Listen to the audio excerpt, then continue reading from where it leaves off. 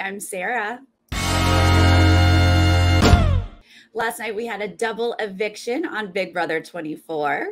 As a reminder, once we hit the jury phase, I no longer get to speak directly to the house guests. I submit my questions to PR, they ask, and then send me the answers. And here is Michael's exit interview.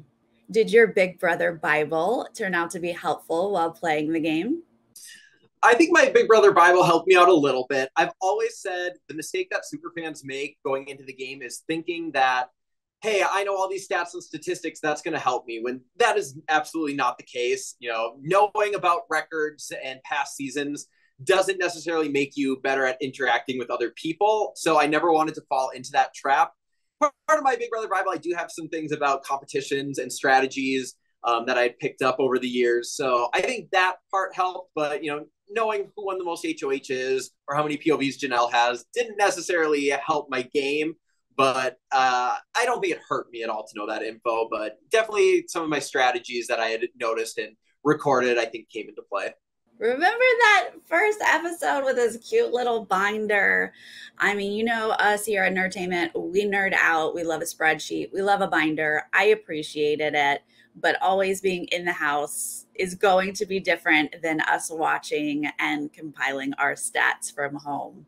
Michael, congratulations on beating Janelle's veto record. Was there a moment when you realized you were going to have to win out?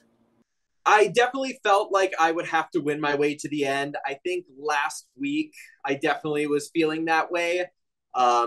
Brittany was a really good ally to me, and she was sharing what people were saying, and she was telling me that people were definitely noticing all my comp wins, and not only that I was winning, but that I was beating people by a lot, and that people were saying, if Michael weren't here, it would have been close between all of us. So I think at that moment I knew. I'd been getting the feeling for the past couple of weeks as I kept winning that people were probably getting a little salty. At first, when I'd win a competition, people were like really excited for me. And now it was just kind of like, yay, he won again. People were definitely not excited anymore. So I knew that, my time was coming if I didn't win. So I realized that was probably my path to the end, as much as I didn't want it to be. Michael was in an interesting position during the HOH going into Brochella and Dyer Fest, where he could sort of set up who was going to be HOH with him as long as he could continue winning. So I wanted to ask about his thought process there. In the knockout style HOH for Brochella and Dyer Fest, you chose Terrence to go against Jasmine, leaving Turner for you to knock out, guaranteeing one leftover HOH and one non-leftover HOH. What was your strategy there? I think that sums up my strategy perfectly. In that moment, I was like, okay, do we take the risk? Do I put Turner and Jasmine against each other to maybe guarantee that both Turner and I can win and leftovers have control on both sides? But there was also the risk that we both would lose and then we would have no control. So I felt the safer option was to make sure that we had one HOH guaranteed. And then, knowing that there were only going to be 5 people in each side of the house, at Final 5, there can be some tricky strategies where you can force someone to go up on the block depending on who wins the veto. So I was like, if we have one HOH, maybe there's something we can pull on the other side to get the other non-leftover up on the block, because I knew that if I was picking, I was going to pick the one non-leftover and leave the other for the other HOH to pick, to guarantee that there was a chance all the leftovers could make it through the week. And this week we saw Michael actively keeping Turner safe when most of the internet and fandom was screaming, take Turner out. And then sure enough, Turner is the HOH who takes Michael out. So I had to ask, do you regret keeping Turner safe this week? I don't. And maybe I should, being that he's the HOH that took me out. But I've always said while I was in the house that Turner did what he did last week because he thought it was the right thing to do. And I didn't want the lesson here to be that if you do the right thing, that you're punished for it. I think that it can be the case where you do the right thing and it doesn't have to come at this huge personal cost to you.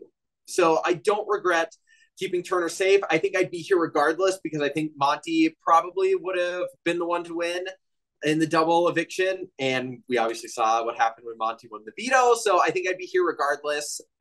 So I don't necessarily regret that. I agree with Michael. And if you've been watching my recaps, I've been pretty vocal about everyone's coming for him in the house. Taking out Terrence makes the most sense for his game if you're assuming everyone else is still coming for Michael. And if Turner wasn't in the house, if he had gone out first, I do believe Monty would have still taken out Michael. And I think Taylor would have taken out Michael. Brittany would have been the only person probably not going to take out Michael. So I agree. Even though some people say maybe Michael won too many comps when he didn't need to, you need to recognize that with those comp wins, he kept Brittany and Taylor safe that whole time. When Taylor especially was a big old target. Michael, you seemed very loyal to Brittany and Taylor. Was that your true final three? Brittany and Taylor were my true final three. Ideally, I wanted to be there in the end with them. Just on a personal level, the three of us had been close since week one. We were all in danger that first week, and we should not have been in the house all together. So I thought it would have been a great story. I also, with that final three, I felt confident that I could make it to the final two.